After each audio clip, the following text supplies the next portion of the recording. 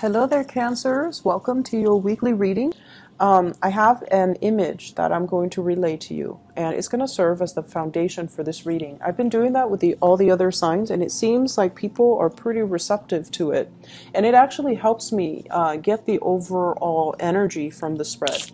So I'm getting a lot of medieval imagery lately, and I just did the Leo reading, and so I feel like it might be specific to the first six signs because of this energy of chivalry. You guys are generally very courteous, and I feel like you want to be seen as someone who's polite, who has good manners, who do things for other people out of the kindness of their heart. So there's this sense of chivalry. So first of all, what I'm seeing is there's a dragon over here. It's a green dragon. It's kind of plump and kind of chubby, so it doesn't look too menacing, and it doesn't look like it eats people or kills people. It's green and it's on this side. And then I see a man. He's short. He's probably like 5'3", 5'4". What's funny is he's wearing only a pair of boxers, the heart-shaped, boxers, and he's holding a shield, and he's walking towards this dragon. And then behind him, I see a woman. They're about the same age, and it seems like they might be an odd couple, but she's tall. She's like probably 6 feet tall. She's also holding a shield. She's wearing those medieval dresses, and she's behind him, and they're both headed towards this dragon. So when I saw that, I was just thinking, it seems like there's a major thing in your life that you're heading towards or you're doing that you're not fully prepared for. That's what I'm getting. Because the way I looked at this dragon, it looks plump, and you might assess the situation like, oh, it's harmless. It's not going to, hurl fireballs at me and roast me alive, because in your eyes, you're like, it's plump. It doesn't look too menacing, but you're wearing your boxers and you're headed towards this thing that is, 10 times your size. It could be very careless with you and hurt you. And then there's also somebody behind you, a woman or somebody that, we equate to as somebody that you're supposed to protect. And yet you're leading this person into this situation when it might or might not have a good outcome for the two of you. So I feel like it's important to, come to situations prepared. And if you're going to do something, you have to do it wholeheartedly. You can't half-ass it. That's what it feels like to me. If you're going to, head towards a monster, even if it's friendly, but you don't know that it's friendly, but it's like 10 times your size, you need to have your battle gear on. You need to have your sword. You need to put on your armor. You need to have a strategy. You can't just tiptoe in and look it directly in the eyes when you're not, equipped properly, okay? So that is also the messages coming through with the cards. So first of all, I feel like there is a financial arrangement or a financial entanglement between you and another person.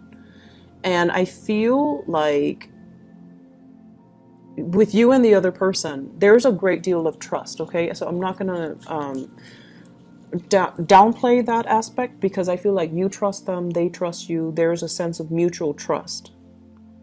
And I feel like it was something that was rushed in very hastily. And thank God that, you can trust them and they can trust you. But I feel like it was like slapped together very, very quickly. And then I feel like it's gotten a little bit messy to kind of unravel yourself.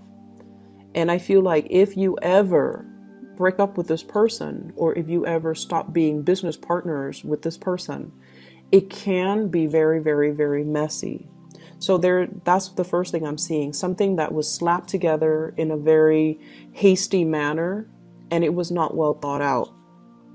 And I feel like you and the other person are figuring things out as you go. And it's almost like, you're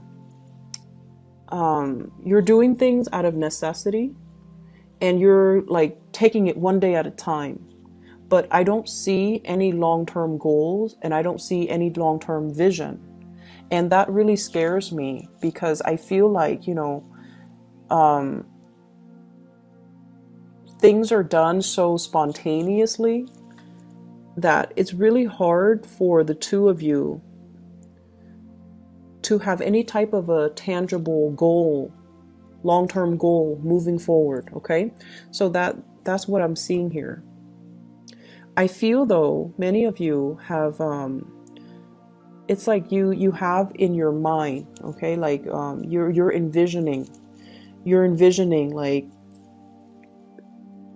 I want to have a lot of financial security, and I want to be able to take care, have the money. I don't need to be a billionaire, but I need to have the money to take care of the people that I love. And I feel like there are a lot of stressors in your life right now. It could be bills, expenses piling up. It could also be like, I just feel like a lot of writing that you have to do, a lot of reading, a lot of writing, a lot of projects, a lot of expectations from people. So it seems like it's all around you. And you're taking care of one thing after another. And your free time, I feel, is very severely limited, by the way. You're taking care of problems as they creep up. And it's like you're whacking one thing, putting that down, and then another problem would creep up. So you're expected to be like at all places at the same time. And it's really not fair to you for other people to expect that of you.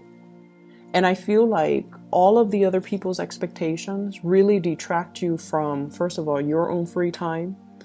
And then you have to answer to all of their expectations. You have to be, the jack of all trades. And I feel like you're just constantly catering to other people, and you're not really able to do anything for yourself. So if you have those long-term goals, I want to go to school, I want to get my degrees, I want to take this language course, I want to do more career development, I want to buy a property. All of those goals that you want as an individual, they get put on the back burner, and then other people's goals become your main objective. And so it's really important this week to say no to people, okay? Kind of like heading to see that dragon. Like, I'm not prepared. I can't do it right now. Let's just revisit that in about a month or 2 months, okay? Let me get equipped. Let me be fully prepared, because I want to be able to do things well. And if I do something, I want it to have a good outcome. So I feel like you have to really draw boundaries with other people. And you also, I feel almost like there is something here where you're putting on a very brave face, okay? You're kind of like the one that other people rely on for everything. And so it's in your nature to project this very optimistic, everything will be fine. But I feel like you're constantly reassuring other people everything's going to be fine. But deep down, you don't feel that way. Deep down, you don't feel that way. And so you need to tell yourself too that, it's like you're convincing other people, but you're not really convincing yourself. So it's time to pull back your energy, focus on yourself, and not do so much and worry so much about what everybody is doing. We need to get ourselves a little bit more grounded and a little bit more centered, okay? For those of you there who might have recently taken on a job, I feel like they're promising you a lot more than they're able to deliver, okay? And then I also feel like for those of you who have a job right now where you are constantly in the public eye, people see you, you're very visible, they recognize you, there might be some fame, some fortune associated with it. There's some type of a backlash. So when things are good, when like you, when you make progress, when you say the right things, everyone sees that you're capable and competent. One thing goes wrong, and of course they're going to blame the person who's the most visible, right? So I feel like there's something here about being very visible. It's kind of like that lightning rod, you know, you're very visible, so when the attention is very positive, it's all on you. And then if one single thing goes wrong, they forget everything that happened before, and the negative attention is focused on you. And so it's very, the energy is very, very extreme. And it seems as if, you know, your performance is heavily, heavily scrutinized, or your performance is being heavily monitored.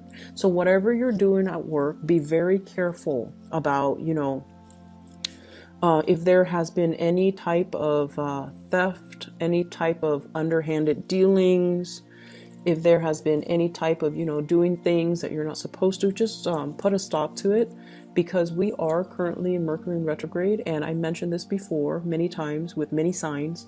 It's a time where people slip up. We're not as careful as we need to be, and things get found out. Okay, so I feel there's an element here about secrets being unearthed. We have here the High Priestess, secrets coming to light, and it could create a big rift between you and other people. Three of Swords, separation, pain, anxiety.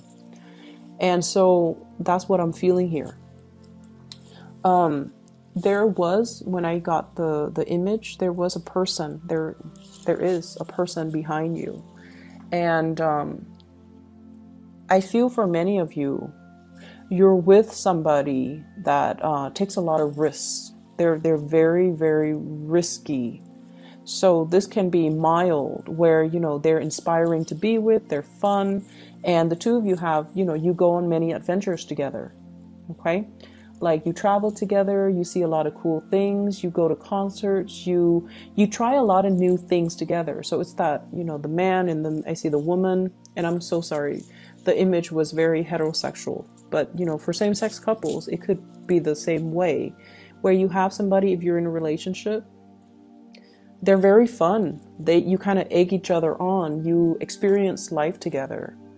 But from the extreme end, it's somebody that can, you know, it's somebody that you could potentially make very bad decisions with, because the two of you egg each other on. Okay, so let's not let it go overboard. Okay, they definitely, I feel like there's a sense of trust. It's a really interesting mix, because I feel like it's very new, but then the trust develops very fast, which is good. And then I see financial entanglement, like I mentioned, with the other person. So I feel like you and another person are just improvising. You could be musicians, where you, for example, you're a musician, you play a musical instrument, they're a singer, or they might be another musician, and then the two of you just improvise and back and forth, and you create really great music, beautiful music together. One person could be a singer, the other person can play the instrument, and you improvise, and you can get a crowd, you know, gather around you, because the two of you have great chemistry together.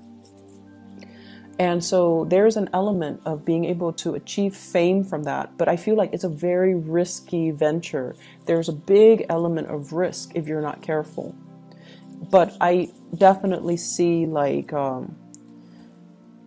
the ability to improvise with another person, the ability to kind of like telepathically connect with another person, where, you know, they hit a high note just as you hit a high note.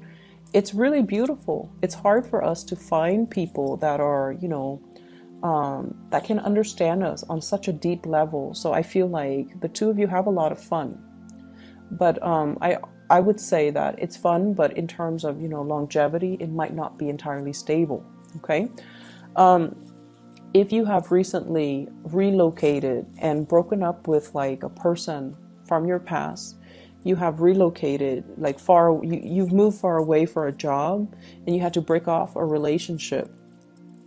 I feel something about it coming around again, or at least you're going to be able to talk things out, or at least get some closure, or at least the other person will check up on you, see how you're doing, and there can be a transformation in that situation. So like, you might not be lovers anymore, but you could be friends. Okay, so I feel like, and they might even, you know, travel to see you, and the things will pick back up again. So I don't see an end to a separation, but I feel like the two of you have the opportunities to come back together eventually. It is important though to let go of exes. You're moving on to a new phase in your life. And I feel like, you know, focus on the present moment. Focus on what you're trying to achieve and where you are right now.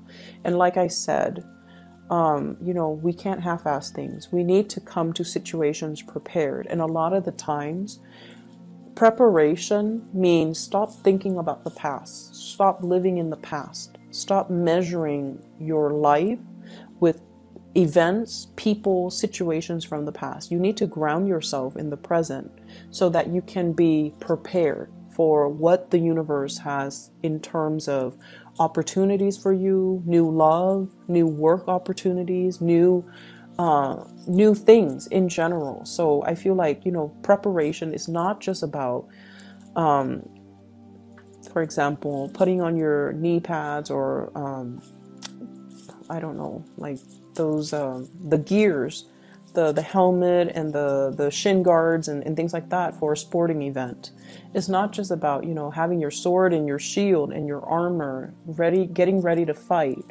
It's all about doing the simple things to simply be in the present moment so that you don't miss opportunities when they're calling to you, okay? And then doing things half-ass as well. I feel like if there is a person from your past that you're thinking about heavily and you're like, okay, I'm over it, I'm gonna get over this person, and you're still like, you know, texting them, or you're still like trying to reach out, you're not over it, okay? So either convince yourself, I'm done, I'm over it, and just block their number, delete their social media account, defriend them, whatever it takes. You have to kind of do it wholeheartedly. Okay, so I feel like there are mixed messages here. You're telling yourself one thing, but you're still hanging on to a situation. And then I also feel as well, there's a job opportunity I feel coming in for you. And the message I'm getting specifically, we have here the Ace of Pentacles is in the reverse. And we have here the Seven of Cups. I feel like, and I apologize if this sounds a little bit harsh, I feel like some of you deserve a lot more than where you are working. It seems like you're either underemployed or underpaid for all the work that you do. And I see you dealing with people that might not be healthy.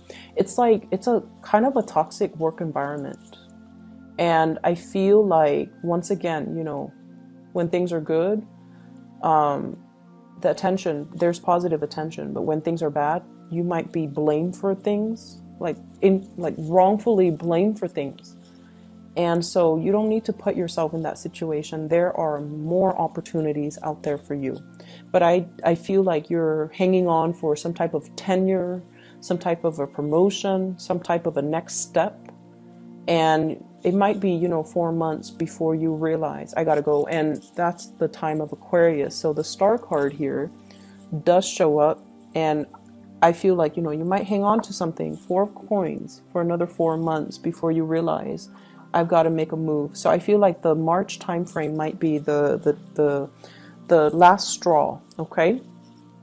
Cancers, I hope the reading is helpful for you guys. I hope the messages resonate. I apologize if it sounds harsh, okay? I wish you all a very happy Thanksgiving, and I'll be back next week, and I'll talk to you guys then, okay? Take care of yourself, and see you soon.